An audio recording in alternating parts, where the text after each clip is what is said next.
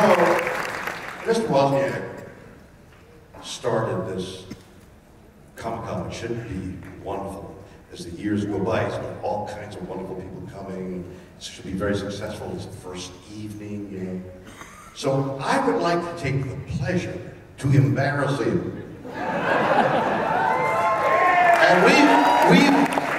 I'm going to tell you a secret. Somewhere, we're way out of town, he and I are going to have dinner. And I'm going to have I've been looking forward to it for a long time. I want the pleasure of talking to you and discovering what you think and how. But I want you to, there's a microphone somewhere. I want you to ask me the first question.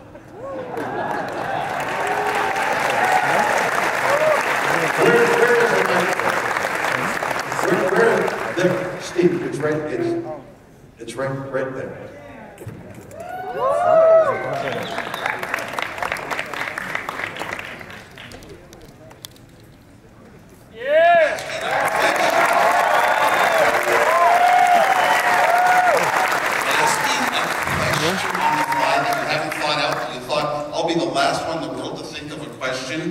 I don't know. Can you recite some poetry for us? I've always liked to get to know. I have wanted to ask you questions and meet you and do things with you for a lot longer time than you have known I existed. No, Steve, no. You got to ask me a question. Now, we're at dinner. Now, what are you going to order? I got your order. We took the waitress leaves, and now you take a breath and you say, "Bill." Instead of asking you a question, I'll tell a little story. I had your unlisted phone number back when I was a little kid. You had no idea it existed. You don't know that I didn't know that you existed. I had a feeling. Let me tell you what I'm going to do next week, and this is apropos of the feeling, because I want to hear the feeling.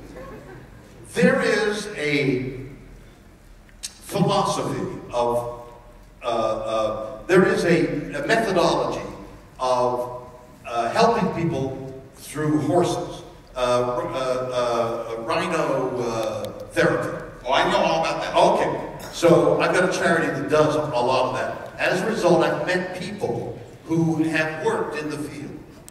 One of the top people, Linda Kohala, has written 2 books about the mysticism of horses and people, and what impressions you can get from horses that horses may be getting from you. So there's a whole mystical thing of, and let me pose it in this manner, that the phone post, the phone tower that sends out 1 million signals every instant, every so often your phone rings as a result of the vibration of that tower and the vibration of your phone. So the universe vibrates. And every so often, your phone, your intellect, vibrates in sympathy with some vibration from the universe. That's the philosophy.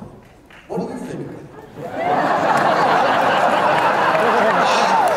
I love it. I think it's very creative, but I have actually been close to and done charitable events for horse people where they rescue each other, that sort of thing. It was at a place where they even had a horse that they named Woz that they had rescued.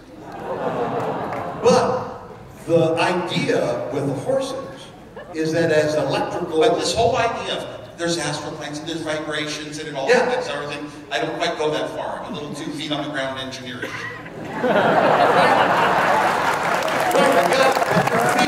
Hang on,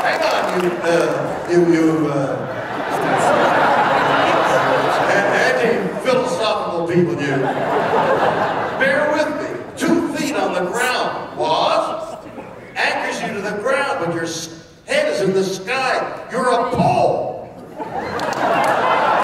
You join the earth to the sky. You're an electrical conduit. What do you think of that? I love it. That's the sort of imagination that we think of in science fiction. That's a lot of what this show is about. But let me tell you the difference between science fiction and engineering. I'm standing in an airport. What are you looking at? they love you.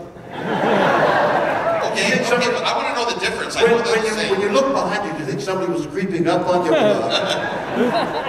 Not with me here. I just want to see who was staring at me. No, they are. In wonderment and bewilderment and adoration.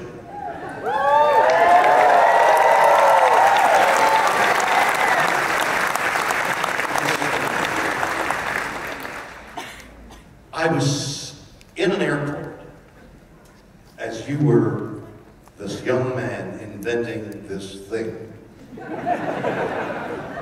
And I had a Motorola.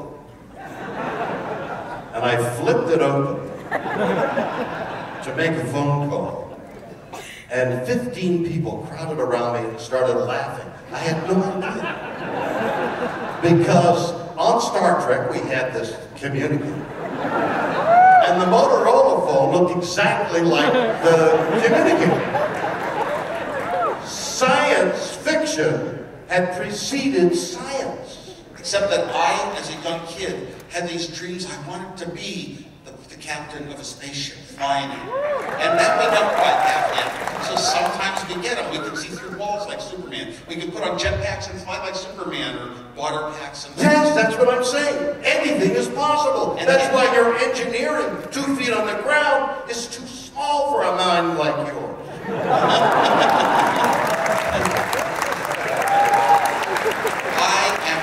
Listen, I look back on my work. I was a genius once. The only thing I can be a genius at now is making people think, tricking them into thinking I am one.